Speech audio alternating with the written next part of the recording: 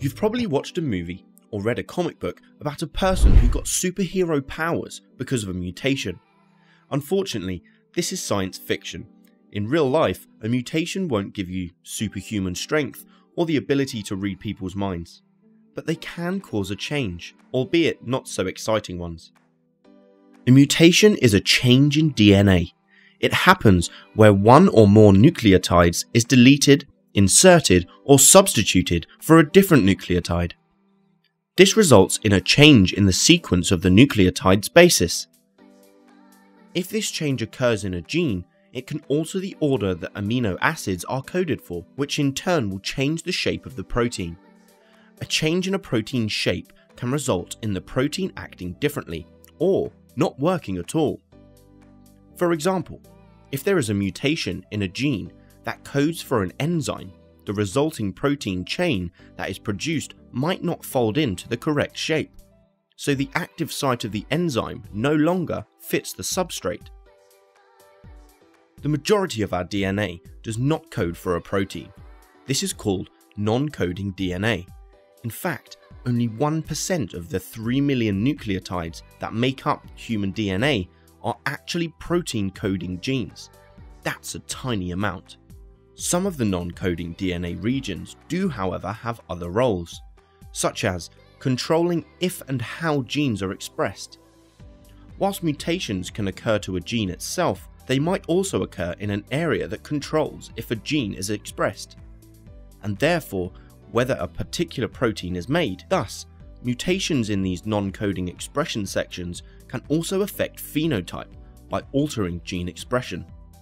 More often than not, a mutation occurs in a region of the DNA that does not code for a protein or control expression. This means that most mutations have no effect on phenotype. Look at everyone around you. Maybe they have different hair, or eyes, or skin colour. There is a lot of genetic variation in all populations. Humans, animals, plants, everything. This is because genetic variation in a population arises from mutations. For example, in a population of black mice, a mutation might arise which causes white fur. This mutation would not be an advantage to mice living in the wild, because the white mouse would easily be spotted by predators and eaten. It is not likely to survive to adulthood and breed to pass on this white hair gene to its offspring. However, if a mutation causes a new phenotype that is useful, such as better hearing, then the new gene will get passed on to offspring, and the number of mice in the population with this new phenotype will increase.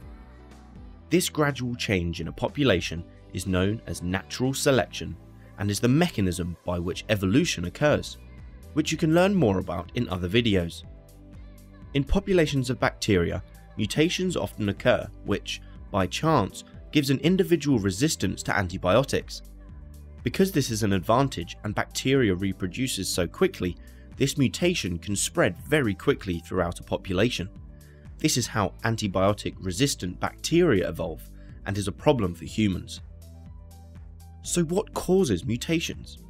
Well, this is where science fiction meets science fact. Sort of.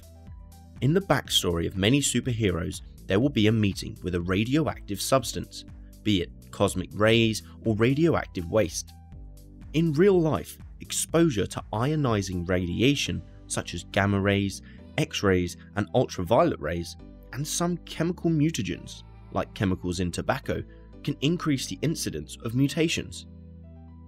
If these mutations happen to a region of DNA that controls cell division, cancer can occur.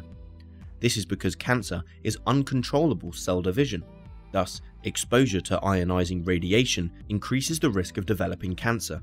For example, UV light is a risk factor for skin cancer, and smoking is a risk factor for lung cancer. To learn more about cancer, watch this video. In this video, you have learnt about what a mutation is, how it can affect the phenotype of an organism, and what causes mutations. If you liked the video, give it a thumbs up, and don't forget to subscribe. Comment below if you have any questions. Why not check out our FuseSchool app as well? Until next time.